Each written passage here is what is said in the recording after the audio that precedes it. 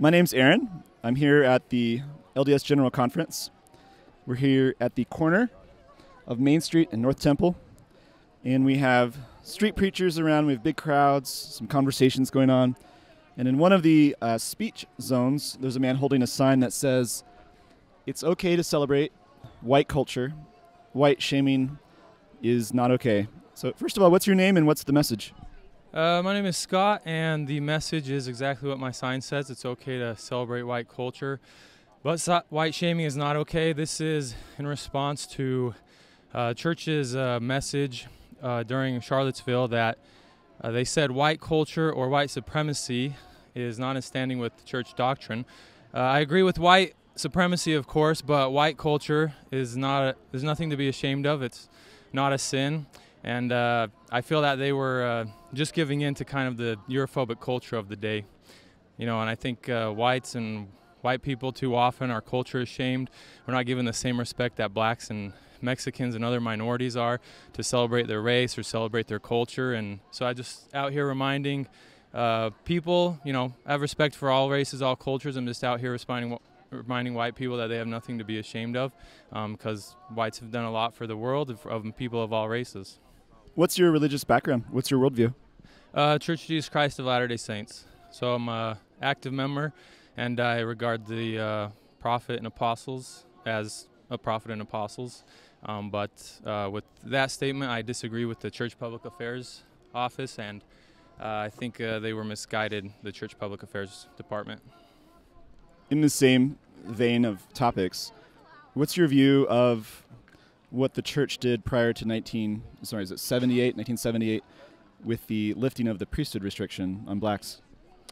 I of course think that's great. That's a little confusing why that policy was implemented, since Joseph Smith gave the priesthood to some blacks, but then later on they didn't. So I don't know if that was Brigham Young trying to just focus on whites at the time, or a misunderstanding of racial doctrine at the time, or revelation from God, or what. But you know, I do celebrate that all worthy members can receive the priesthood today. Do you think that the leadership was wrong to teach that blacks had been less valiant or not valiant in the premortal life? That's a good question. I mean, I don't really believe it today, and I think it's just misunderstanding in the past, because I mean, I have a lot of black friends, and they're great guys, faithful members. You know, there's no difference between them and me. So that does seem to be, though, the theological justification they gave for the priesthood ban. Do you think that they were engaging in false teaching when they promoted that view? Like I said, I probably need to do more research on it, but today, you know, they enjoy the priesthood, and I don't see, you know, we're all equal, so God loves all his children regardless of skin color. Let me throw a thought experiment to you. Let's say that Latter-day Saints are correct in teaching that there's a premortal existence. And let's say that in the council in heaven, so to speak, white people with white skin, were not valiant and did not choose Christ's plan, and were sent here with the curse of white skin. This is a hypothetical, of course. And then the gospel is preached, and but we're told by the Latter-day Saints for a period of time that because our skin signifies a lack of valiance and premortality, that we can't enjoy being full citizens of the kingdom of God. What would you think of that? Like I said, if the same thing happened to whites, I think it sounds more like a misunderstanding of past doctrine and past scripture, and so, yeah. What's the connection or the relationship between worthiness and enjoying the benefits of being a citizen of the kingdom of God?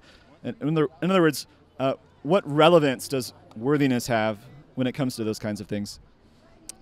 It's a good question. It reminds me of that scripture. I forget the verse in the Bible that says, neither fornicators or revelers or those who defile themselves with mankind will inherit the kingdom of heaven. So obviously worthiness is a prerequisite to entering the kingdom of heaven. Do you think that you will be worthy enough to enter into the celestial kingdom?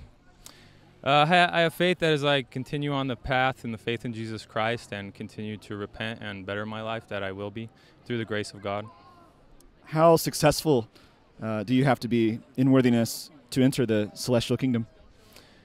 That's a good question, because even that woman who committed adultery, when all the Jews wanted to stone her, and Jesus says, well, let him who has no sin cast the first stone. And the woman, of course, was very thankful, and he says, go and sin no more.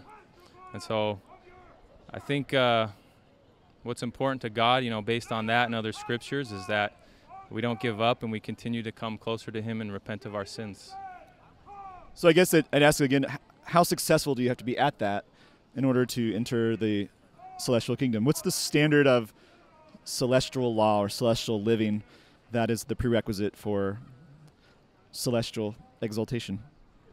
Probably fully living the commandments of God, but of course God will be the final judge, so it's hard to say what percentage of the commandments you keep that is required or whatnot, or conversion of your heart. So probably a better question for God, I guess. The men here and his spokespeople, they do their best to enforce what he commands, though. So try this on and tell me what you think. According to the Bible, our worthiness has nothing to do in terms of prerequisite achievement for entering the kingdom of God or entering into celestial glory, being with Heavenly Father. The gospel is not that worthy people may earn exaltation.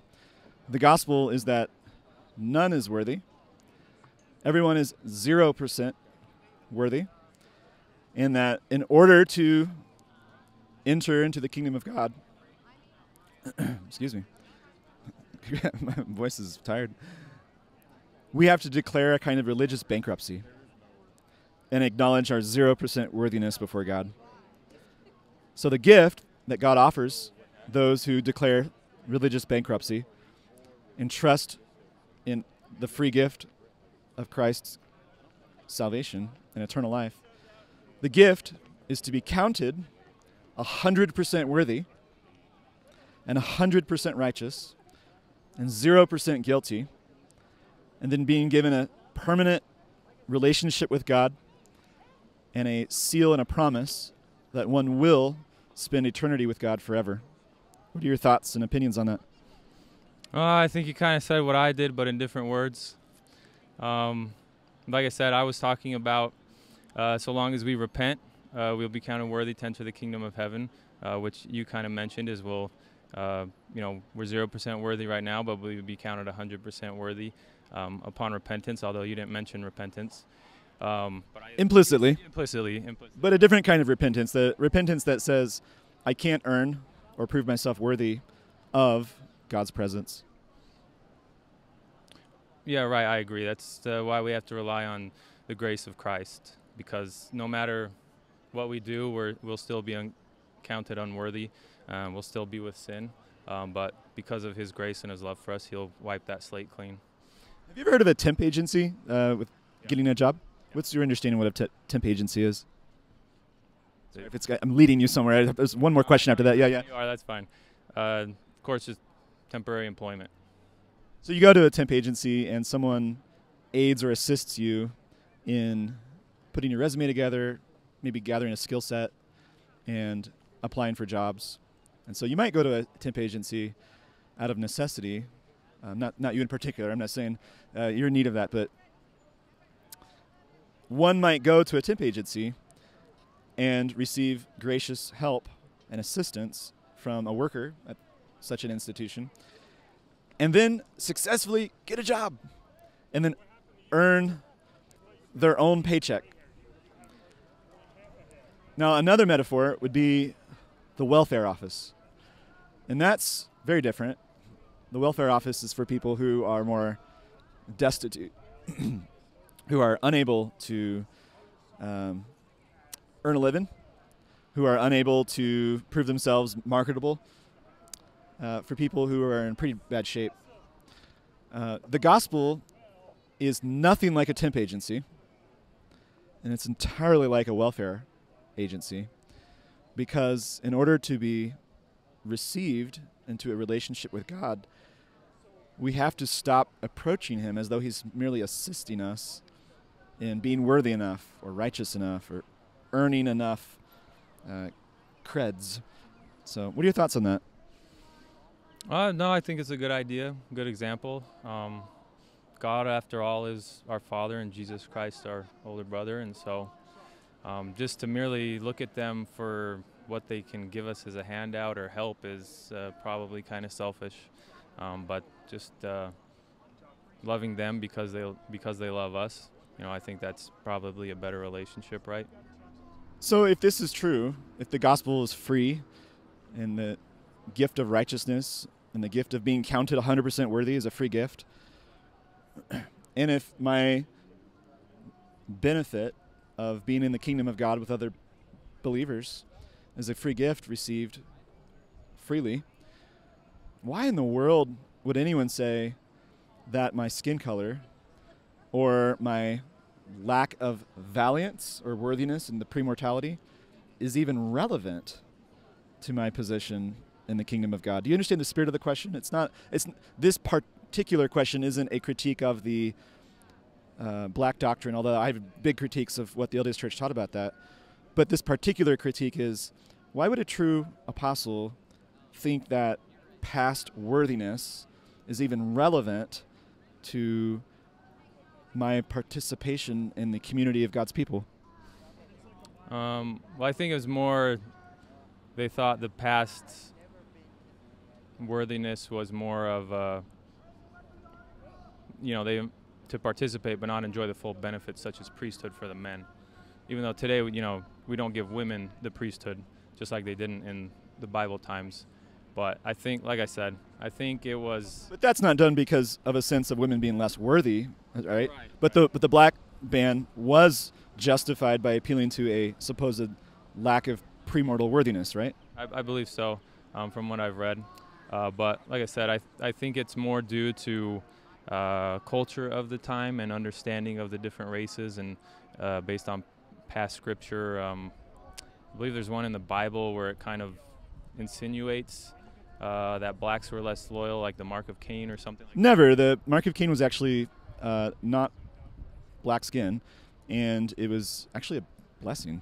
It was to protect him from being killed as he went out as a vagabond. Right, but he was still cursed by God for his murdering his brother. Not with skin.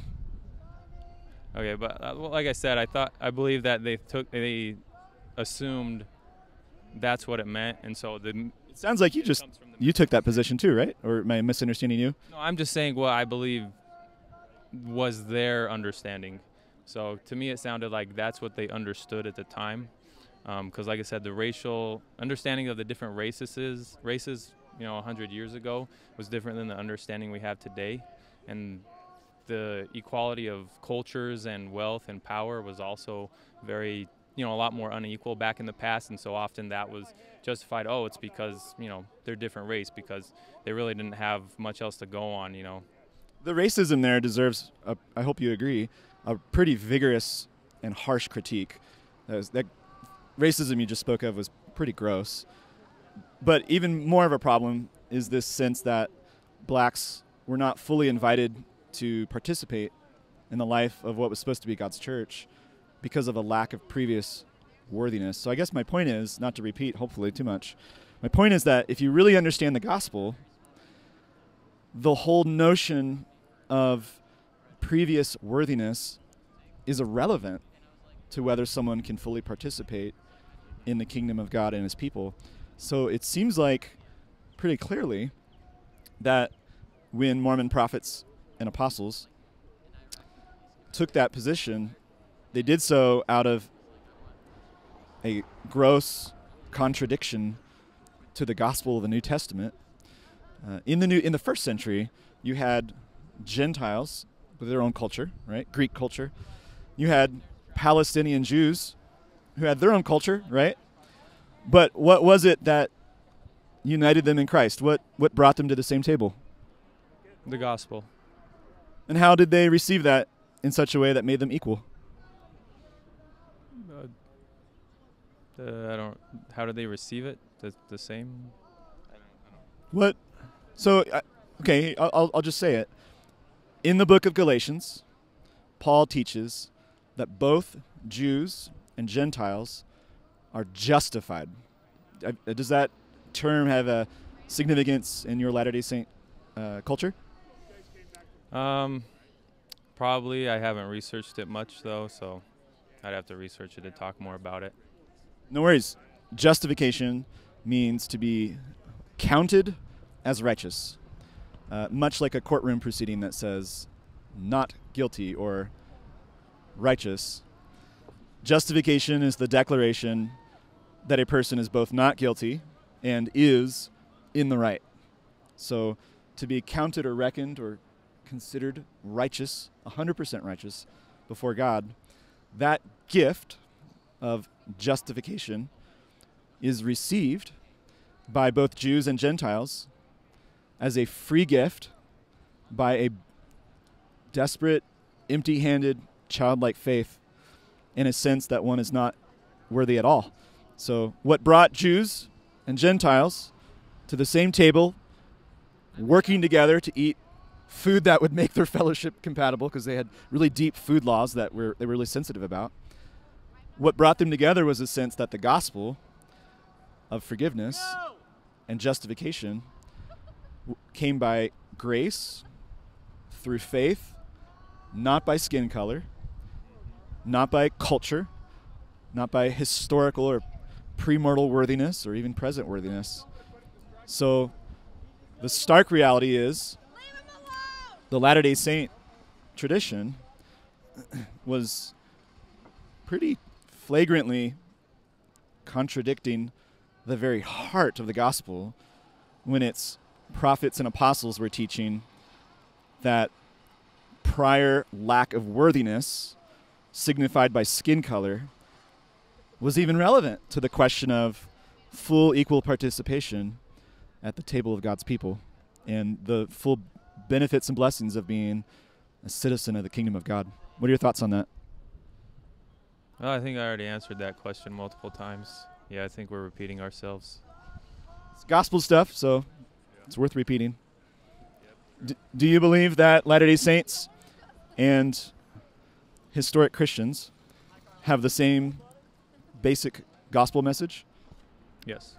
And can you, in your own words, say, what is the basic gospel message? Basic gospel message is basically, you believe on Christ and follow him, you can be saved in the kingdom of heaven. Does the Latter-day Saint faith define it merely like that? That's in general. The gospel components that we describe are faith in the Lord Jesus Christ, repentance, baptism by immersion, laying on of hands for the gift of the Holy Ghost, and enduring to the end. Which I assume entails participation in the temple rituals? If they're available, yes. Because I believe in ancient times, temple rituals were not always available to saints in different parts of the world.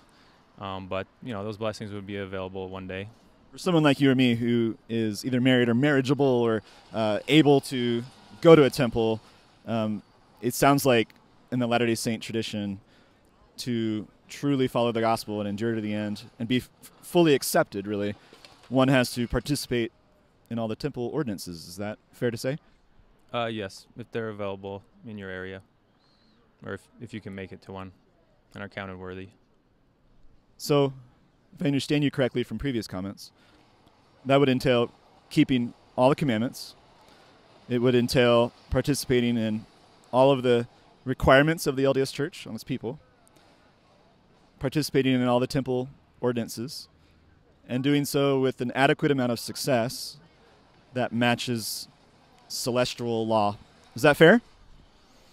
Kind of close, but of course, we all sin and we all make mistakes. So, in the end, it comes down to the grace of God, right? Received by bankrupt, desperate, empty-handed, childlike faith, not by temple rituals or membership in a particular church, or a sense that I can be worthy and prove myself worthy in this mortal probation of God's plan. All right. Well, thanks for your time. I'm going to head out. Thanks for talking with me. Yep.